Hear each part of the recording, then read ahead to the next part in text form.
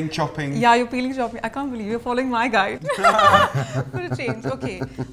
This is going to be Jamie Oliver's second butter chicken video, and hopefully it will be much better than the first one. Now, if you haven't seen that video yet, then you should definitely see it after watching this video so you have a comparison between the two. Because from the thumbnail, this one I think will be a little better. My name is James Makinson. I've been cooking as a chef for many years in the United States and over here in Europe, and I do have plenty of other recipe videos on my YouTube channel as well, not just reaction videos. So if you do happen to enjoy this video or some of my other videos, then by all means share, like, and subscribe, as it does help my channel out greatly.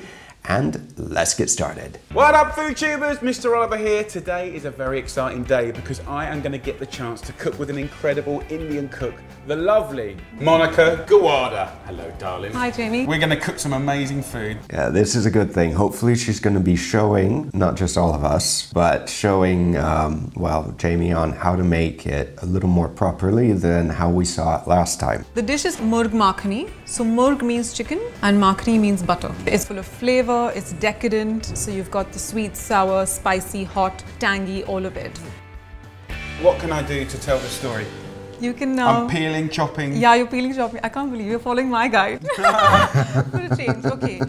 Yeah, I think it's for the best. It really is. What I need you to do is we'll first make the marinade for the chicken tikka itself. So I've got your 4 cloves of garlic, your inch of peeled ginger. Half of this chili, please, Jamie. Half of that chili. So make a little paste of that.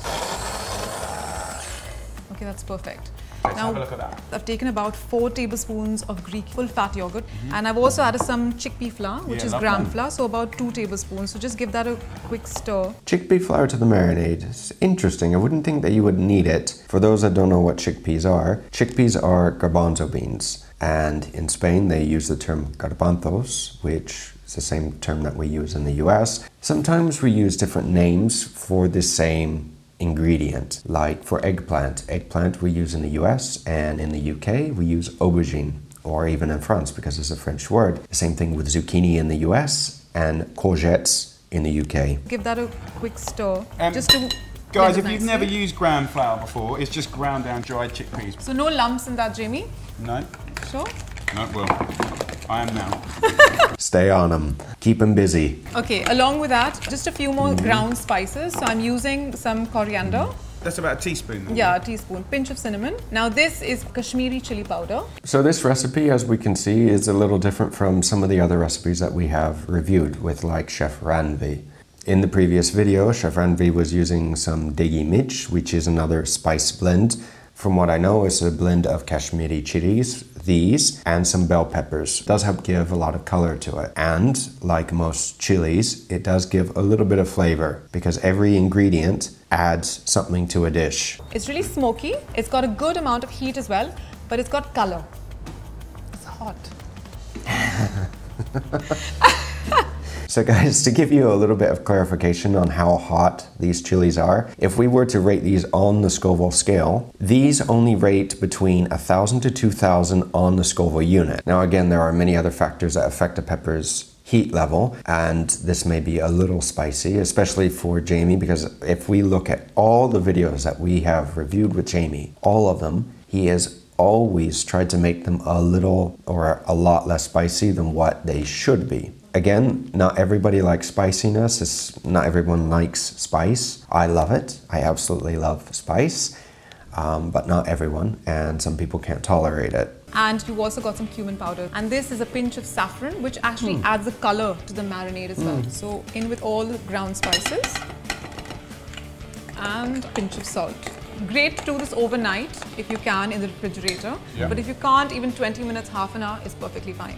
Obviously, if you are in a rush, you can, well, cut corners. It won't have the same amount of flavor because it does take a little bit of time for the chicken to absorb the flavors from the marinade. So if you can do it overnight, it's perfect. Half an hour is a little short. 2 hours would be better, but by no means 10 minutes. Not like in the very first video. So the ginger, the garlic and the chili in the marinade. Yeah. Now, what do we do next? I'll just stir this in. Mix it and then you add the chicken to it. She's starting to enjoy this. She keeps telling him what to do. Good. You're going for chicken thighs, about an inch in size. Why would you do that? I think much more succulent cut of meat, and also I find it's still quite moist when you add it to the gravy. So what's next? Next, to skewer them on. Okay. I don't want to give too many spoilers for that first video, but if you haven't seen it, let's just say that chicken thighs, well, they weren't really used in that recipe.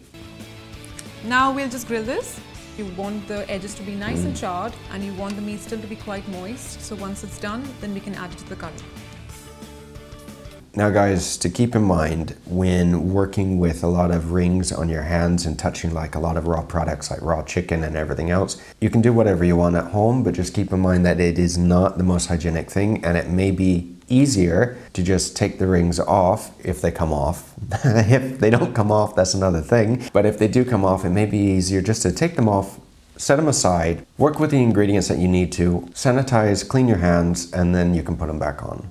And that way you don't have to clean the rings as well. Okay, now we make the gravy or the sauce for it. So add about half of this butter in the pan, Jimmy, please. Okay. And peel and grate half an inch of ginger, and the chili half freezed, and de-seed and just lengthwise, just julienne. Along with it, I'm adding a few spices. So I've got cassia here. Can I have a little taste? Sure.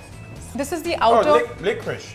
Almost like that, but this is the outer covering of the cinnamon. And I've got 6 pods of green cardamom and about 4 or 5 cloves. Now this will add the warmth to the gravy, and they'll start to sizzle in the pan. Jamie, if you could please add the chili and the ginger as well. Yes, ma'am. I stay on him. Make him make that sauce and remember how it's made. Half of this onion. And you don't want them to brown or color, you just want them to kind of soften. Gorgeous. 3 heaped teaspoons of tomato puree. So you want that little bit of color. Now the Kashmiri chili powder. So a good heaped teaspoon of that. And a good teaspoon of coriander powder as well. Nice. So now all the spices are going in. So they're going to kind of cook all the way through as well. Double cream, and I think in some parts of the world you call it heavy cream. Heavy Basically, cream. this is the richer cream. Jamie's right, double cream is richer and has more fat content in it than heavy cream. But if you can't get double cream, you can substitute. But other ingredients such as sour cream and creme fraiche are 2 separate things. Sour cream is less fatty, creme fraiche has more fat content to it, and it's less tangy than sour cream. Creme fraiche is also a little thicker. I'm also adding some honey. So a teaspoon of honey. There's a few more things I want to add to it. Dried fenugreek leaves. Chef Ranvi also added honey in his buttered chicken. Now a lot of people do say you shouldn't cook with honey because it can be toxic if you start to heat it up. We do make some things with honey. We use it in breads, we use it in pastries, and we also use it in the savory kitchen. Fresh coriander. Yep. And a pinch of salt. So all we need to do is actually add the chicken to the sauce, leave it to sort of soak in all the flavors. So you can see the charred edges, those bits is what's actually going to add all the flavor. The flavour. Perfect. So, it smells incredible. Give it a stir, please, Jamie. For those that don't know what butter chicken is, it was created originally to save some very dried out or older tandoori chicken. And tandoori chicken is chicken that has been cooked in a tandoor oven, which is a cylindrical oven. And it's a different method of cooking, but it adds a little bit of a smokiness to this dish. And that's why in some of the previous videos, we did see, like with Chef Ranvi, that he added smoke to this dish to help infuse it, because it's a little difficult to try to replicate all these flavors in the oven. It's possible, you can do it, you can get it very close, but you know, it's just like that one little thing that just helps make it a little bit better. Give it a stir, please, Jamie. Wow. You can coat all the chicken so it soaks in the flavors of the gravy as well. If you can add a little bit of lemon juice. And how much would you like? That'd be perfect.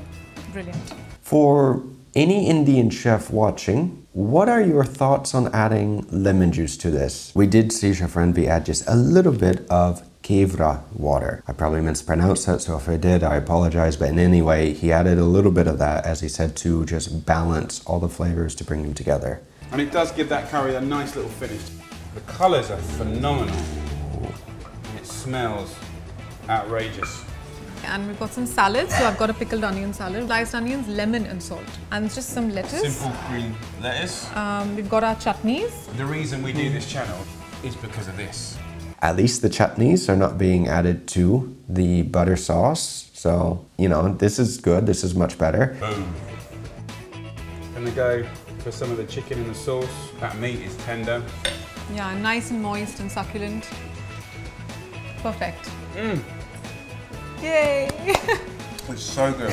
Monica, thank you for coming into the world of FoodTube. No, FoodTubers, absolute pleasure. How lucky are we to have give us this wonderful, authentic recipe? A pleasure and privilege to cook for everybody and for you and with you. It's been brilliant. Phenomenal. That's buttered chicken. Please, please try it. Thank you so much. Until next time, lots of love. It looks much better than the previous video that we did see, well, Jamie make, but then again, he had Monica helping him make this. They make a good team. They really do make a good team. If she tells him what to do, it turns out nice. In any case, guys, let me know your thoughts down below on some of the processes and the ingredients. The way that she made it was a little different. It's probably more on how you would make it at home. Is a very simple method on making it.